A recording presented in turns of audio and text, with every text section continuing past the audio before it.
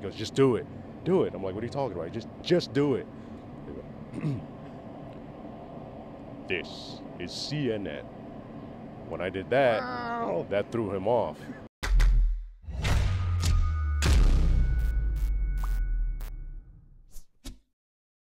You might be the best dressed man in wrestling, or at least the best dressed man here at Major League Pro Wrestling. Well, I appreciate it. To be the world champion, you got to lead by example, and this is no different. Yeah, so you walk in the doors at Major League Wrestling, people know you're the guy. I don't think that's necessarily the case, but I do stand out to some degree. It's funny that every interview I've ever watched with you, all the comments are about your voice. Like, how often do people, like, when they don't know what you do for a living, what do they think that you do? That's a good question. They're usually thrown off at the level of my voice and my cadence, the way that I do speak. So they can't tell where I'm from. I don't sound like I'm from New York because I don't carry the regional accent. Yeah. But I've had a variety of things. You should be in radio. You should be a phone sex operator. It's been a wide spectrum of suggestions. Remember that guy, the man with the golden voice, the homeless man who? Yes, yeah. yes. Your voice sounds just like his. Well, thank you. I don't think I can sing the way he can, though. Maybe you should do some voiceover work on the side. I do. I've done voiceover work on the side in the past. I was the lead character voice for the TNA video game in 2006. And done a few spots for local radio in Tampa, and it's something that it's been suggested to me for a very long time, even going as far back as me being a teenager, when my voice first began changing, and I wasn't necessarily as physically developed as I am now. I feel like you could be like this is CNN, like that guy. Oh, that guy? Could you say it for us? Yeah. This is something that a buddy of mine would not let me live down. So one day we're sitting on my sofa, we're watching some TV, and we're flipping through, and that came on. He goes, bro, that's you. Yeah. I'm like, what are you talking about? He goes, just do it. Do it. I'm like, what are you talking about? Just do it. This is CNN. When I did that, wow. That threw him off because he's like, I told you you should be doing this. And I'm like, all right. Then we started messing around with the Lion King, because these are all James Earl Jones positions or roles. And so when he said the Lion King, the first thing that came to mind was, Simba, everything the light touches is our kingdom. So it's just the inflection of going up and down the way James Earl Jones does, but it's having that delivery of that power, that presence behind it. So it's stuff I've played with here and there. I've interviewed Morgan Freeman before, and your voice is actually more powerful than his in person. Oh, well, that's a very overwhelming compliment, so thank you. And it's true, it is. So, obviously you've got the voice stuff that you could, touch on maybe later on in your career. You've just celebrated 20 years in the ring, isn't that right? Yes, sir. This is my 20th year in professional wrestling as a licensed professional, because in the past you had to have a structure before you became a professional. It wasn't just, hey, I'm here, put me on a show, because that seems to be what's common now. In the past, you had to get sponsored by or graduate from a school. Then you had to go to the athletic commission, which then had to put you through their version of testing in order to qualify you to be licensed as a professional. I had to go through that back then. This is in New York? This was in New York City. It's no longer the same, and it's no longer the same for every state in the United States, because they're different rules for different states. So I take pride in that, because that was the original structure of entering this as a profession, not as, oh, this is just something to do, which a lot of people intend. That's their attitude towards it.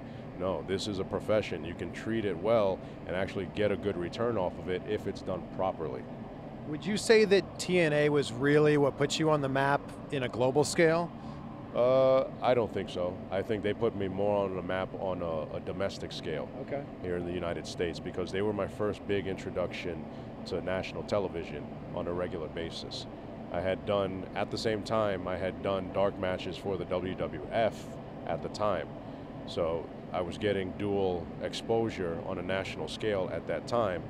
TNA was more consistent because I spent the most time there. So it's just on and off since 2002 until 2017.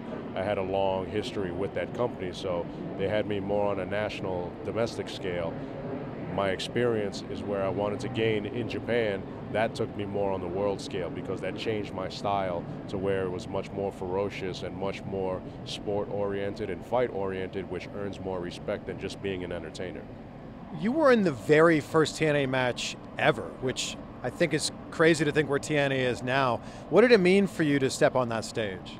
To step on that stage at that time, which was June 19, 2002, it was unique because I was unfamiliar with that type of atmosphere. This is the first introduction I have to a majority of those people that were there at that time.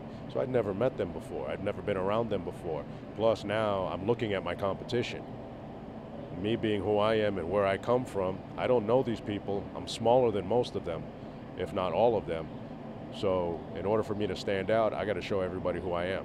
So that's me coming out and being ferocious and being probably the most aggressive out of everyone, but it's because I have to compensate for my lack of size and my lack of presence otherwise. Does it bother you, because you're one of the names, when people think of TNA, it's you and it's Joe and it's AJ and a couple of other guys. Yeah. Does it bother you that you never held the World Championship there? No, it doesn't bother me because I've seen the quality of the champions that they've had. My time was coming last year, and when the issue with Del Rio came up and they dissolved my opportunity, to me that showed me they had no invested interest in me to begin with. So not to have that World Championship, it's not anything off of my back. My career is way greater than one belt. Yeah. And your career has taken off a lot since your time in WWE. In fact, you could argue that leaving WWE was probably the best thing to happen to you. Well, it was the most healthy option. It's a toxic environment. I don't know how it is now because I haven't been there and I don't watch, so I can't offer an opinion on that.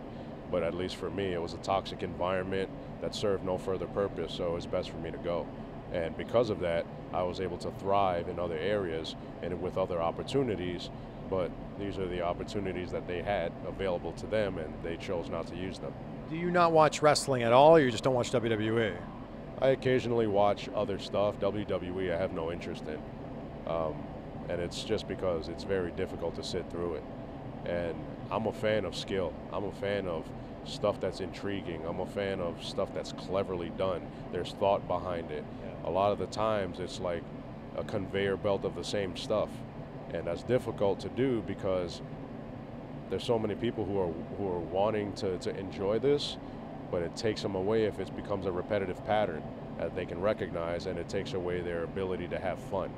And again, I'm not knocking them because I don't watch their product. I don't know enough to comment on them.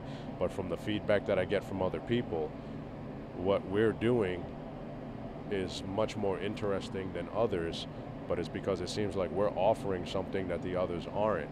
And the way that I see it is traditional values. It's very simple values, but we're not insulting the intelligence of our people. We're letting our work do the talking for us in that ring. People say there's a real distinction between WWE wrestling and the rest. Would you say that's pretty fair? I think it's fair, but you also have to take into consideration it's an entertainment company. And that's the discrepancy between pro wrestling and sports entertainment. Sports entertainment is hiring pro wrestlers to do entertaining things. So that's not pro wrestling. Pro wrestling is competition. Pro wrestling is Carl Gotch. Pro wrestling is Jumbo Tsuruta. Pro wrestling is Shinya Hashimoto, Kenta Kobashi, Stan Hansen, Bruiser Brody. This is pro wrestling. What you guys are seeing today is not pro wrestling. Even Ring of Honor, that's not pro wrestling. These are guys of a lower experience level trying to be entertaining. That's not pro wrestling. Pro wrestling is competition. So that's the reason why there's a distinction between legendary pro wrestlers and then entertainers. With that said, do you like what Ring of Honor is doing right now? Again, I'm not as familiar with their stuff, so it would be unfair for me to comment. At least from what I'm aware of, you can't really knock them because they're going into Madison Square Garden. Yeah. They're going into Madison Square Garden in a working agreement with New Japan Pro Wrestling, so their business is growing. These are opportunities that weren't available in the past. So at least with that respect, that's something cool. That's something good for them. So I mean, if that's how they're evolving their business, cool. I'm a traditionalist. My job is in the ring, not outside the ring. Yeah. So if they can't deliver in the ring, then something's going on here that needs to be corrected. When you come to a promotion like MLW, do you basically say, here's what I have to offer and let's work around that? How much creative control do you have? I've been given a lot of creative freedom, but I take it with respect that I'm working with other people here. And there is a direction that has been developed, and in order for it to be executed and delivered, there's certain things that need to be done. My experience allows me to see all of that in advance, but I rarely talk anyway. I'm just listening because I'm listening to learn about what's going on and how to put everything together. And I think because of that, we have a good chemistry here in MLW. When you were about to sign on and be part of NXT, was there any part of you that was like, I'm not sure if this is the right move for me. I don't know if I want to go there. Yeah, that was my initial instinct, because when I was called, they didn't tell me that it was happening other than watch TV tonight. And when they put it on, my first instinct was, are you serious? Because I was on the phone with John Laurinaitis, and he's asking me like what I thought, and I just passed it off like, it's all right, because at that time I had just spent 10.5 months on the sidelines after blowing out my ACL in FCW. So I just wasted 10.5 months of my life after already spending over 10, professionally conquering everything I've done around the world. Yeah. And then now this is your introduction to the world. Yeah. But again, I've said this in other interviews, most places that you go to, the people in charge should not be in charge. They're not leaders. They want to be bosses, fine. You can recognize a boss. A leader, on the other hand, knows what he's doing. And I know what I'm doing. I've known it for a long time because I was taught properly. And it has nothing to do with me. I just put in that effort to keep it going. My teachers are responsible for that. But I recognize those things in advance, like, all right, I see where this is going. Let me try to do the best with it that I can, and that's what I tried to do. I just feel it's a timing thing, though, because I was familiar with your work before, and I feel like if they were bringing in Low Ki into WWE today for the first time ever, you'd get a very different reception, and they would treat it very differently than they did back then. I think that would be the case, but that's an evolution. They got to learn from their mistakes. And, I mean, I don't knock them for it. The same management is in place. So, I mean, I wonder why it's the same story with other people. Yeah. And I don't have to repeat any of that stuff, but think about it. The people who leave, how many of them speak positively about their experience there? Yeah. So that that has nothing to do with me. It has everything to do with what exists there. So with that respect, I don't worry about anything else other than what I can show up and bring them to the table. And I've been consistent. I've been consistent since day one, but that's because I had good teachers and I put in the work that's necessary to do this at a high level. Speaking of being a teacher, I saw you recently you do a lot of seminars. I saw you recently, I think, at Gangrel's school, right? Yes, what's the advice that you give to these up-and-coming wrestlers? Learn how to compete. Most of them don't know how to because they're getting in the ring thinking that, oh, this is what I see on Monday nights. Okay, then what happens when you run into somebody who has a background, a competitive background? I wrestled Freddie Yehai last night. He's an amateur wrestler. That's a strong boy. He has that farm strength. Yeah. And I felt it. And I know the difference because I've trained with a lot of different people. I've trained with Olympians. I've trained with FBI agents. I've trained with military and law enforcement. I've trained with a whole bunch of different people. So to have that reference, that frame of reference of difference in control and power, and Freddie's a strong boy. What happens if you're inexperienced, but you want to posture and show everybody who you are, and then run into somebody like Freddie who can control you, who can throw you around, turn you into a pretzel?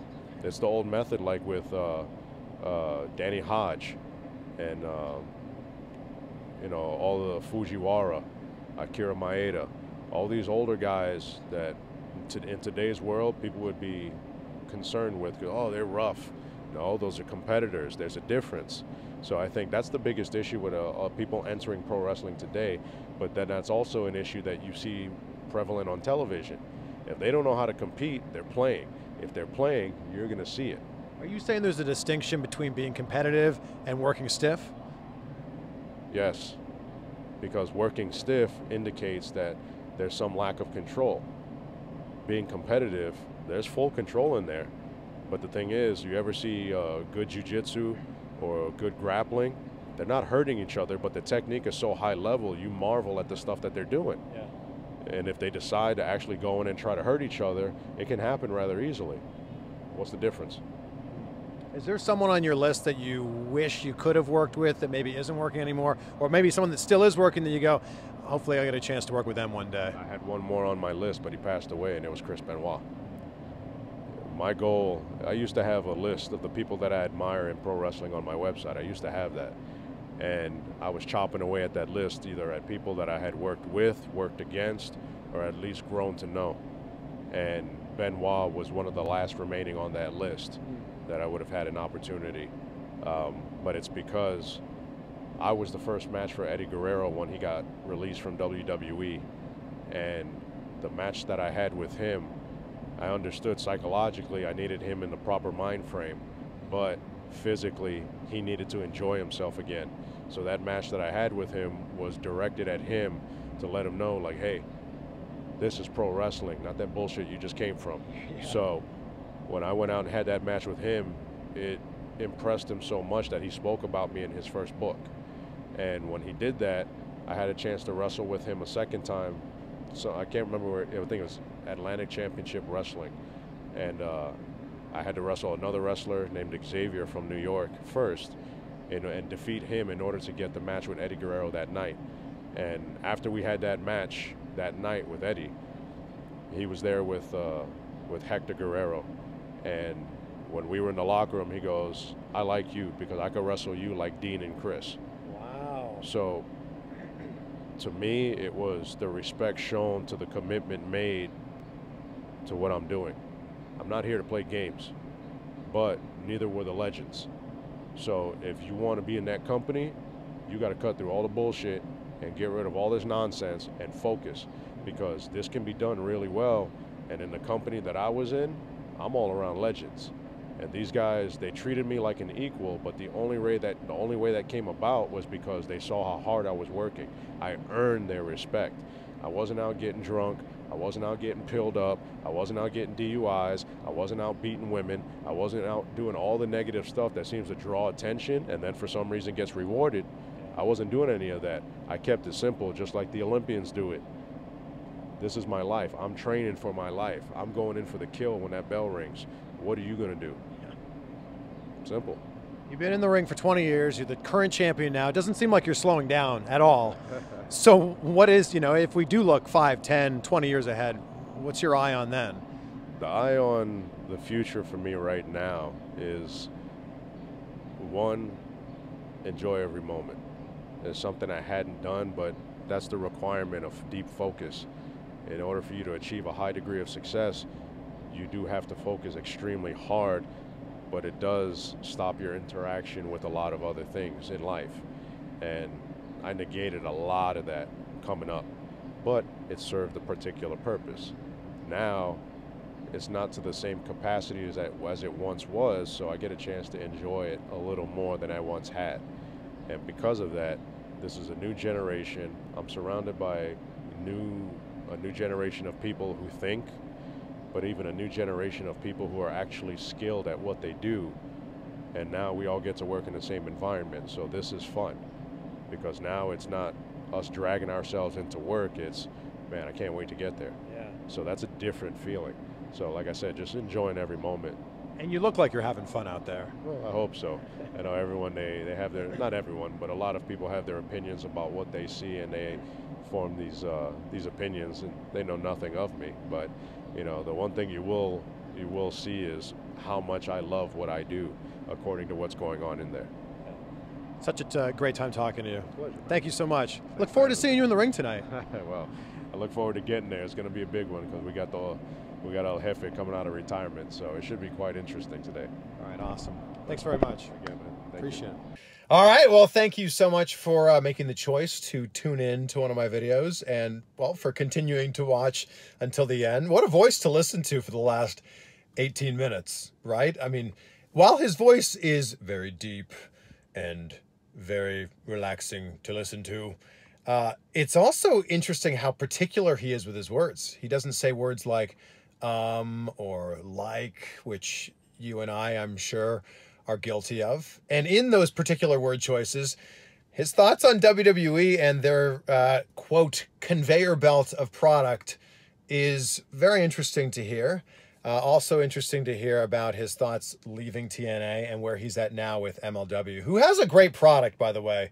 If you can't find it on BN Sports, which is the network that they're on, check them out online. They've got some really great stuff, and I think that we're going to be talking a lot about them in 2019. And since this is 2019, this is the first video of 2019, we're going to do it big this year. My goal is to put out 50 wrestling interviews this year, which is a lofty goal. It's like one a week, and I'm not exactly your traditional YouTuber who says, every Tuesday I upload a new video. Actually, it'd be more like, hey guys, what's going on? Every Tuesday I'm going to upload a new video for you. And no disrespect to those guys. They're awesome. It's just, you know, that's not what I'm able to do. I do the interviews that I'm given access to through either wrestling companies that come here to town. I'm in South Florida, or when the WWE actually says yes and allows me to do an interview, which leads me into some pretty big news for 2019. I've partnered up with a little company called Cricket Wireless, and I've also partnered up with a little company, little wrestling promotion called the WWE. And I'm going to be doing interviews at WrestleMania, the Royal Rumble, SummerSlam, and Survivor Series. I don't know who I'm going to be interviewing, but please leave a comment below and let me know who you'd like to hear me do an interview with. I can tell you who I'd like to do interviews with. I'd like to do interviews with AJ Styles, Triple H. I'd like to do an interview with Vince McMahon. Kevin Owens would be a good interview. Well, there's about, so basically everyone on the roster I'd like to interview. But that will be happening soon. It'll be happening at the Royal Rumble, and you'll be seeing that stuff on my channel and also on some other channels as well. 2018 was an incredible year. I hit 100,000 subscribers on YouTube, all thanks to you. I can't thank you enough for that. So 2018, we're going to do it even bigger. Maybe we can get 100,000 subscribers this year. Probably not, but who knows? So thanks for tuning in. As always, the awesome shirts you see me wearing in the interviews, like this one here, collar and elbow, the link is below to get a good deal on those. I got 3 cool interviews at MLW. Brian Pillman, who's right here, Teddy Hart, who's right here, and the low-key interview who you just watched. We got some more coming up, including the next one. The next one is Y2J. Woo! Should be good. Make it a great year, guys.